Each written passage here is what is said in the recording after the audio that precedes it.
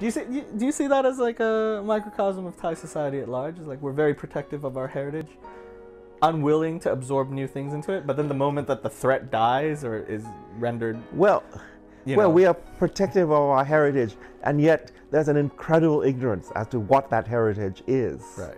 That is the thing.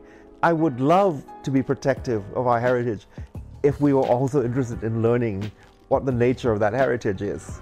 As it is, there's often a sort of desire to protect the veneer of the heritage without a desire to protect the heritage itself. Or without scrutinizing the heritage and where it like, comes from. Yeah. It's like when at one time the ministry said that bare breasts should not happen at Songkran because it's not Thai, Right. and yet their own Songkran website had pictures of women with bare breasts on it from an ancient source. Well, I mean, if you've ever looked at pictures of women from the turn of the 20th century, they're all bare-breasted. So and I had pointed out in one of my blogs that if they wanted really to be traditional, all women should not wear shirts. If they really want to be traditional, because all you have to do is look at mural paintings, or there's traditional, and then there's what people say is traditional, and that's not the same thing.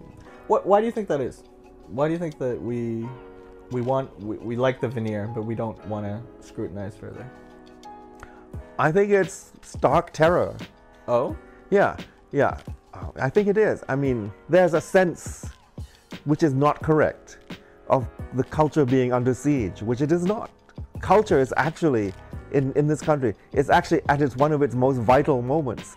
And all sorts of wonderful things are happening, all of which officialdom is sort of trying to ignore. Well, I think they ignore it because, to some extent, they're a bit afraid of it. Yeah, well, of course, that's it. See, stark terror. There it is.